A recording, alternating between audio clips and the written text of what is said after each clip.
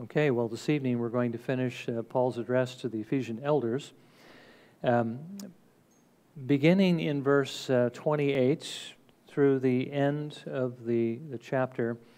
And again, the emphasis here is on being watchful against false teachers, how to recognize them, and then this closing part, which isn't really related to that, is just the love that Paul shared with the Ephesian elders, because that bond of love is really the same kind of love the Lord wants us to have amongst ourselves. All right, so beginning in verse 28, Paul writes this: "Be on guard for yourselves and for all the flock among which the Holy Spirit has made you overseers, to shepherd the church of God which he purchased with his own blood.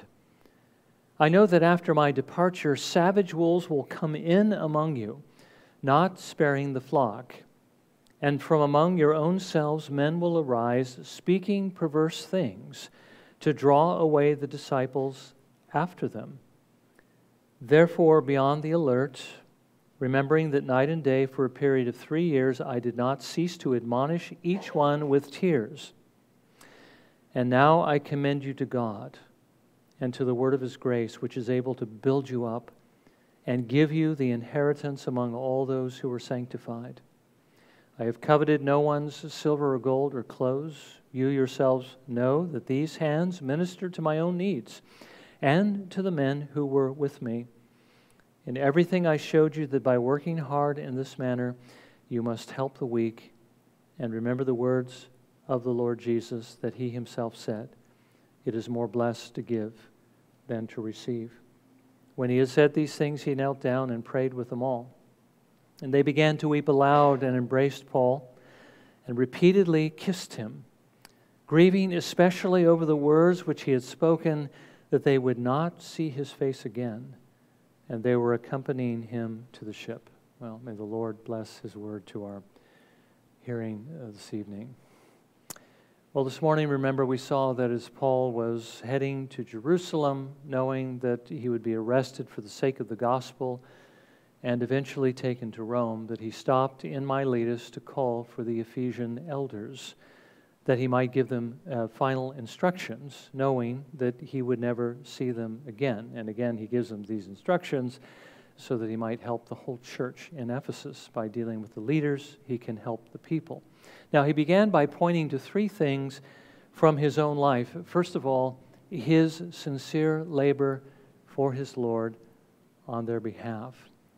Remember, he gave them his undivided attention for 3 years. The Apostle Paul was a very gifted man, very powerfully used by the Lord to devote 3 years of his life just to this one congregation is an amazing thing.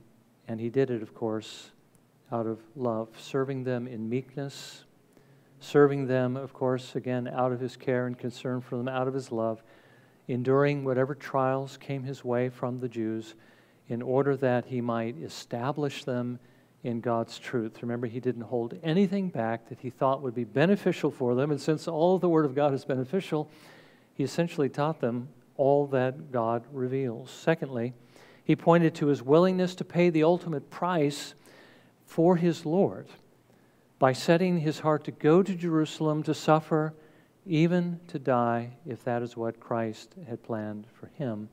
And third, he pointed to his faithfulness in proclaiming the gospel, that he had not failed to speak both to Jews and to the Gentiles the whole truth, the whole counsel of God, so that he could honestly say that he was free from the blood of all men, that is, the responsibility for their destruction, if they had not heard the gospel, because the gospel is the only way to escape. Now again, in saying these things, he was giving them an example to follow. And as I mentioned this morning, as Paul reminds the Corinthians, "Be imitators of me as I also am of Christ." Paul holds out this example, or the Spirit of God holds out this example to us also to follow it, because this is what Jesus did and what he would do if he were living our lives. But of course, this wasn't all that Paul had to say. He now moves to a warning against the danger of false teachers. So this evening, I want us to look at three things. I've already told you what those three things are. Not only, of course, that there will be false teachers, but where they would come from, how they could recognize and repel them, and then finally, I think a closing exhortation Paul gives for the Ephesian elders to give to their people and to practice themselves, to love God's people. Now, first of all, he tells them where these false teachers would come from. He begins by reminding them of their obligation. Let me just say, he begins by reminding them of their obligation to protect the church. Okay, that's why they need to be on the lookout for these false teachers, because it's their responsibility to repel them when they come. He says in verse 28, "Be on guard for yourselves and for all the flock among which the Holy Spirit has made you overseers, to shepherd the church of God which He purchased with His own blood." Now notice first of all that the Holy Spirit had called them to be overseers. Now the word in the Greek, and I usually don't like to bring up necessarily the original language, but I think it might be helpful in this particular instance. The original word in the Greek is episkopos. Okay, that is the Greek word from which we get the English word bishop, and the word means guardian. Now, some branches of the Christian church, I think you're familiar with them, such as the Church of England, what we call the Anglican Church, or the Anglican Church in America, which is called the Episcopal Church, and again, that comes from the word episkopos, see this office of overseer as a distinct office from that of elder. They see it as a higher office. But I want you to notice that Paul uses the two terms synonymously. First of all, from Miletus, we read this morning, he called for the Ephesian elders. And then he says to the elders, the Holy Spirit has appointed you overseers. And he also uses these two terms synonymously in Titus chapter 1, verses 5 through 7, where he writes this, "For this reason I left you in Crete, that you would set in order what remains, and appoint elders in every city as I directed you. Namely, if any man is above reproach, the husband of one wife, having children who believe, not accused of dissipation or rebellion. For the overseer must be above reproach as God's steward." So he says, appoint elders. These elders need to be of this moral character, and the reason is because the overseer must be above reproach. Again, using the two terms synonymously. Elder refers to the office that they hold. Bishop refers to the work that they do. And the work that he is emphasizing here is that they are to guard the flock as a shepherd watches over his sheep. Now, this is a very important calling because of how precious these lambs are. Notice that they were purchased at a very high cost, at the cost of God's own blood. By the way, does that strike you as sort of strange that Paul says they were purchased with the blood of God? Okay, I think here we have one of the clearest references to the deity of our Lord Jesus Christ, because we know God reveals in His Word that He is an infinite spirit, and as Jesus says, a spirit does not have flesh and bones, it does not have blood, a spirit is not physical, does not have the attributes that we have. So how can God have blood? Well, Paul obviously is referring to the Lord Jesus Christ, who is the eternal Son of God, and who took to Himself our nature that He might shed His blood for our salvation. By the way, this interchange of the fact that blood is being attributed to God, it seems unusual. There are a few instances of this in the Bible, but there is what's called the communication of attributes. Jesus possesses two natures. He's God and man, and there's one person who possesses both. But because there is one person who possesses both, sometimes an attribute of one might be ascribed to basically the other nature. God having blood. Here's one example of that. Now, the point is, if the Lord purchased us at so high a price, and by the way, He didn't just buy the Ephesian elders and the flock that they're shepherding, but He also purchased us at that cost. Our safety must be the overseer's priority. So what is it that they are to be on the lookout for? What is it that they are to protect us from? Well, Paul tells us in verse 29, I know that after my departure, savage wolves will come in among you, not sparing the flock. And by that, of course, he doesn't mean literal wolves, but he's referring to the greatest danger that the church has always had to face. Not a physical threat, one that can only hurt the body, but a spiritual threat, one that can destroy the soul. He's referring to false prophets and false teachers. Jesus warned his disciples in the Sermon on the Mount, beware of the false prophets who come to you in sheep's clothing, but inwardly are ravenous wolves. That's what he has in mind. Now, he isn't saying here that these wolves or these false teachers can actually destroy true believers. It is true that they can lead them astray. It is true that they can perhaps stumble them for a while, but they can't ultimately destroy them. However, there are those that they can lead to destruction. Those who are in the flock who have not yet been converted. They can lead them away from the truth by which they might have been converted. Remember this morning we saw that the elders need to make sure that they preach the whole counsel of God so that they might be free from the blood of all men, even as Paul was. But Paul here is saying they must also protect those who are under their charge from being led away from the truth that can save them. You know, they need to watch out for these false teachers and neutralize them, or else they can be guilty of the same thing. By their not doing this, these sheep are being led astray away from the gospel that could ultimately save them. Now, where do these false teachers actually come from? Paul, first of all, says they come from without. He says in verse 29, I know that after my departure, savage wolves will come in among you. He says they will also come from within. In verse 30, and from among your own selves men will arise, speaking perverse things to draw away the disciples after them.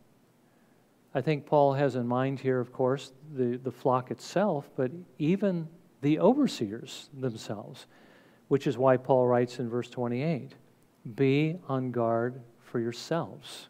Okay, make sure you're not led astray. It's especially important for them because they're the ones teaching the flock.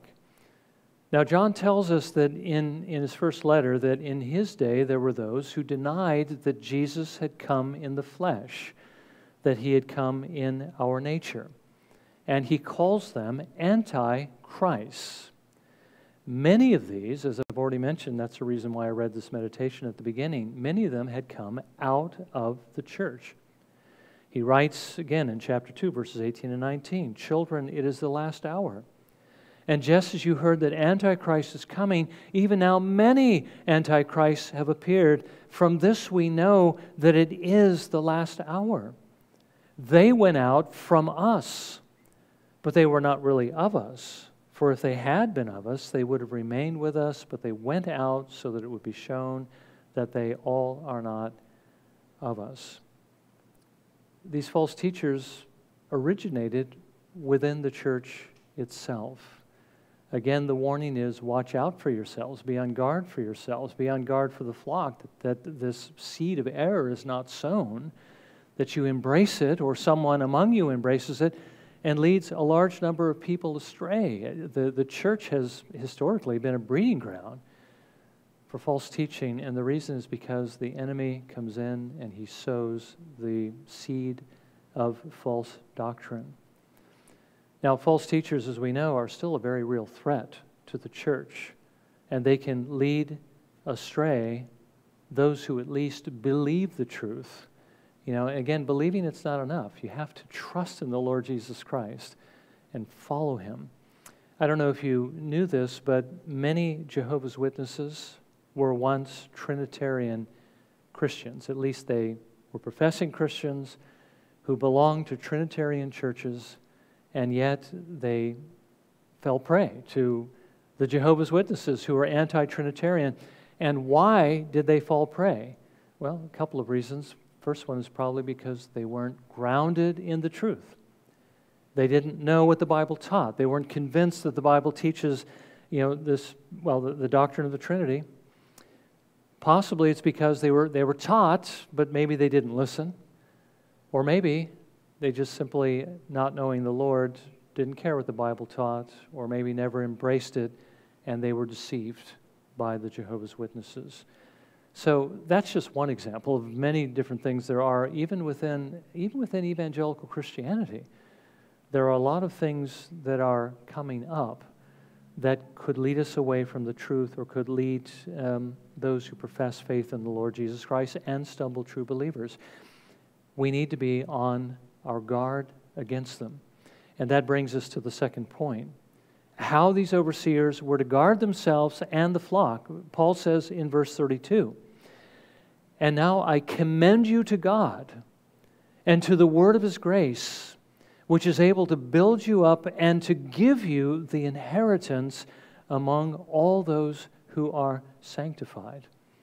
Now, I would suggest to you this first way that Paul is telling us is prayer. And I think we understand prayer is very important. Paul commended these overseers, these elders, to God, which means that he was entrusting them to God. He was looking to the Lord in prayer, trusting that God would keep them from error. Now, we know that overseers are to pray for us. We know that Paul tells Timothy that really we're to pray for all men, for those who are in authority, those who are in the state, as well as he said, all men, all who have authority. So that is a very important thing. Overseers are to pray, and they're to pray for the flock of God, that the Lord would continually turn our hearts towards Him, and that He would preserve us from these errors that would lead us astray from Him. But let's not forget, overseers also need prayer. Okay, that's why Paul is praying for them, and why we should pray for our overseers. By the way, in Presbyterian churches, everyone has an overseer. Nobody is without. Even though currently we have just myself as an elder here, we have a mutual accountability amongst ourselves, accountable to presbytery. Presbyteries are accountable to the General Assembly. So there's mutual accountability, and we believe that's very important because, again, no one can do it on their own. We all need accountability, and we all need prayer, and that's why we should be praying for one another, praying for the overseers praying for us, each of us praying for one another. But prayer isn't enough by itself. Okay, they also need truth. And so Paul also entrusted them to the word of his grace, the word of God's grace, to the Scriptures. They, the overseers, needed to study the Scriptures for their own sake, so that they could recognize false teachers and false teaching. But they also needed to study it for our sakes, right? So that they can teach us to recognize false teaching, to avoid error, so that we might grow in our understanding, that we might grow into the likeness of Christ, that we might be kept safe, and be brought safely to our inheritance. Make it to the end of the path, make it to the end of the road, make it to heaven. Now, this is one of the reasons why I mentioned earlier that we need to be faithful to attend, the services and the midweek studies, because it doesn't matter how much the overseers study the Word of God. It's not going to do us any good unless we're actually in those places where the Word of God is being explained and applied. Of course, it's also very important that we hold on to what it is that we hear. You know how in the parable of the sower, that the 4 different soils, along the path, it's hard, the birds eat it up. In the stony soil, in the thorny soil, there's no fruit born because well, the thorns choke it, or not having depth of soil, the heat of a trial burns it. But notice in the one soil where it actually takes root and bears fruit, Jesus says, these are those who hear the word of God and hold it fast and bear fruit. You see, unless you take hold of the word, unless you apply it, there isn't going to be any fruit. So a couple of things need to happen. We need to hear the word. We need to be where the seed is being sown. Yes, Jesus was referring to the gospel, but the same analogy could be used with regard to everything the Bible teaches in this kind of transaction. We need to be where the seed is being sown. We need to understand it, take hold of it, and hold it fast. If we just forget it, it's not going to do anything good. If we forget it, we're basically like the seed that's sown on the path, where it doesn't penetrate and has no effect. That's how much the word will help us unless we take hold of it. Okay, by the way, this is the reason also why we're beginning that new series, the next Lord's Day, the last days according to Jesus, because we don't want to be vulnerable to the enemy's attacks in this particular area. R.C. is going to remind us that he went to a liberal seminary, and they were teaching him one of the main reasons why we believe Jesus wasn't a true prophet and the Bible isn't the Word of God is because Jesus said he was going to come very soon, and it's been 2,000 years and he hasn't come. So we need to be able to answer those questions for ourselves, but also to answer that for others who may also be liable to believe that lie of the enemy and fall away from the Lord. Now, finally, Paul closes with an exhortation to love. And he again, first of all, points to his own example. He says in verse 33, I have coveted no one's silver or gold or clothes. I'm not in it for the money. He was careful also to provide for his own needs and for the needs of those who ministered with him. Now, he did this for a couple of reasons. He did it not only to stop the mouths of his enemies who might say that Paul is only doing this because he wants to benefit from it, but he was also doing it to give these elders an example. Verse 35, in everything I showed you that by working hard in this manner, you must help the weak. And remember the words of the Lord Jesus, that he himself said, it is more blessed to give than to receive. See, I think what Paul is basically again pointing to here is an example of love. Love gives. Selfishness receives. As Jesus came into this world not to be served, but to serve, and to give his life a ransom for many, so now he calls us not to expect others to serve us, but rather to look for opportunities to serve others. And he says, first of all, to care for the weak and the needy who are among us, and then for those outside the church. Showing this love, the love which our Lord gives to us in these ways, we've noted before, is the most powerful apologetic Jesus said we could give for the gospel. John 13, verse 35. By this all men will know you are my disciples, if you have love for one another. When the world looks at the church, what do they see? Do they see this love? Sometimes they do. But more often than not, they don't. They see divided churches, they see schismatics, they see, again, people greedy for money, they're in it for the money. They don't see this example of love. We need to show the world this love that Jesus has given to us, that he has given to us by his Holy Spirit. That's why he gave us the Spirit. Now, after he said this, he knelt down and he prayed with them. I'm sure that the Lord would bless them, bless their ministry, protect them, keep them in his care so that they might also protect Christ's sheep.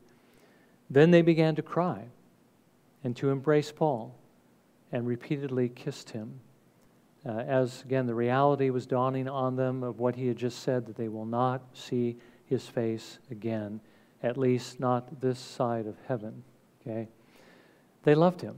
Okay? They loved him. They were going to miss him. They really appreciated his ministry. And so they wanted to show that to him before he left. They even accompanied him to the ship to see him off. And that's, what people who care about other people do.